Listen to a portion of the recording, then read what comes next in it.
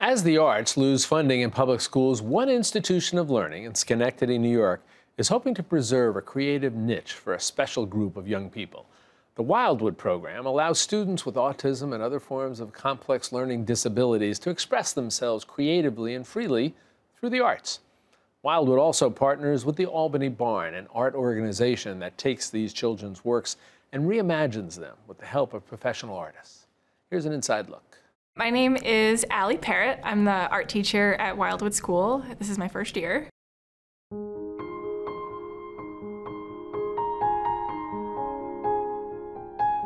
The Wildwood School is a school for kids with autism and other neurological disabilities. We work with a broad range of students and ability levels. It's just a really inclusive place for students who don't necessarily fit in at a school district, and the districts aren't able to program for them. And they come to us and we get to see their potential realized.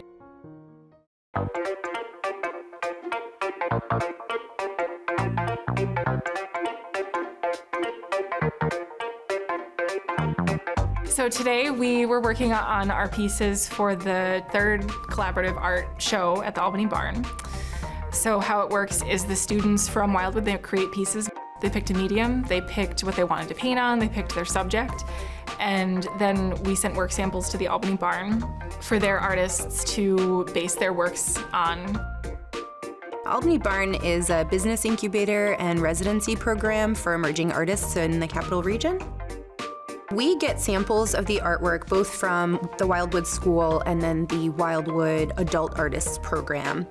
And what we do is we look for artists within our network whose either style or imagery or color palettes tend to match with some of the artists' work that we've received.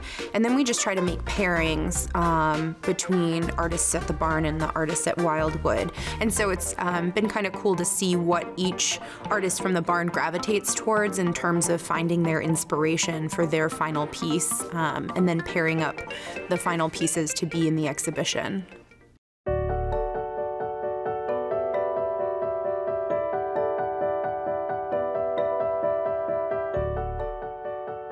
It's a great opportunity for the students to go see their artwork hanging in a gallery and see the families and have that experience of their families coming and seeing their pieces in a gallery.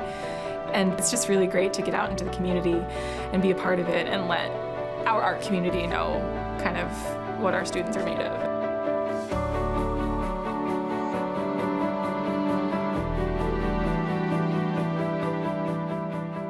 For the artists from the Barn, a lot of times it's an opportunity to step outside of kind of their quote-unquote normal artwork. So they're not worried about producing something that fits into a series or that kind of makes sense in their overall portfolio of work, but they're really doing something specifically for this event. And it's almost, you know, a gift. I don't know if that's the right term, but it's really something that they're giving back to their collaborator.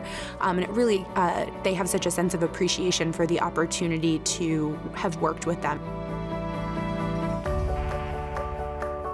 I mean, it's so free and expressive, and it's messy, and which is great. We always talk about, is it okay to make a mess in art? Yes, it's okay to make a mess in art. We just need to clean it up when we're finished.